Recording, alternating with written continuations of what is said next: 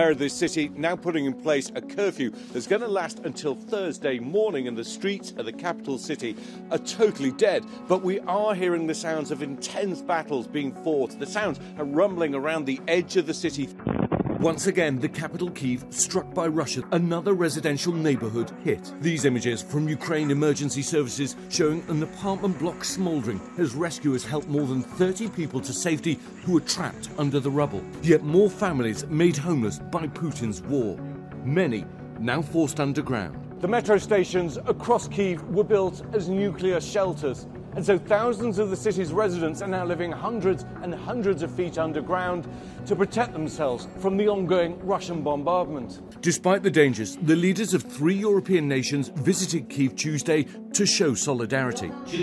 President Zelensky urging other world leaders to do the same, even as Russia bombards cities across the country. On Monday, Fox News cameraman Pierre Zakshevsky and producer Alexandra Kuvshinova, who were killed while reporting near Kyiv. Welcome back to NATO headquarters. US Defense Secretary Austin meeting NATO counterparts ahead of next week's summit, where President Biden meets with leaders from all NATO countries to discuss this war. Zelensky continuing to rally world leaders to his side. On Tuesday, speaking to the Canadian Parliament, calling for a no-fly zone, asking them to imagine what they'd do if it were Toronto being destroyed by Russian bombs. It is clear the damage Putin has inflicted on Ukraine, but for those Russian troops, morale is said to be plummeting. Rockets, missiles, and mortars continue to pound Ukraine, with officials estimating Russia has now launched more than 950 missiles since the war began.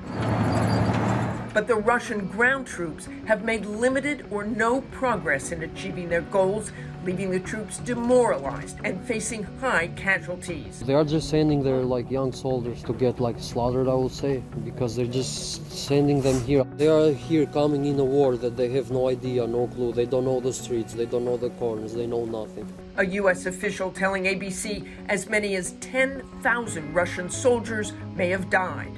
And in Moscow itself, the Kremlin cracking down on dissent. Some 15,000 protesters against the war have been detained. One of them, Marina Osvyannikova, a producer at Russia's state television, arrested after interrupting a live broadcast with this sign: "Stop the war. Don't believe the propaganda. They're lying to you."